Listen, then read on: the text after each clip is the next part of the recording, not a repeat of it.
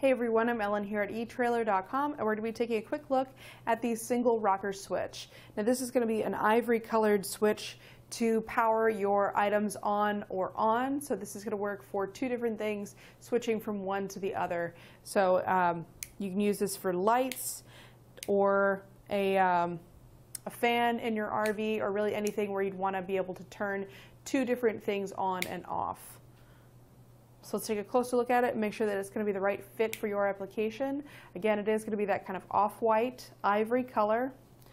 As far as the size, I'll grab my handy ruler here and we can take a look. So the cutout will be about 1 1/8 inches. It has these little tines on either side, so that helps to hold it in place.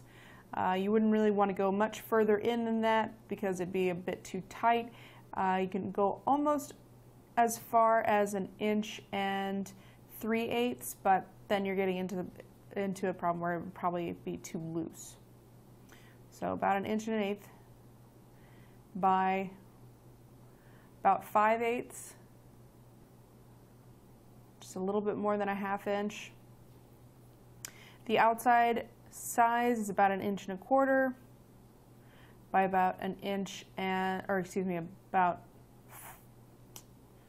11/16, so just under 3/4 inch. It is made in the USA.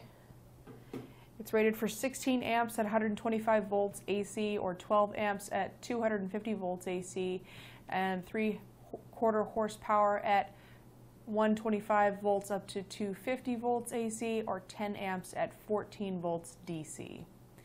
It is made in the USA, and that's about all there is to it for our look at the single rocker switch. I hope this has been helpful. Thanks for watching.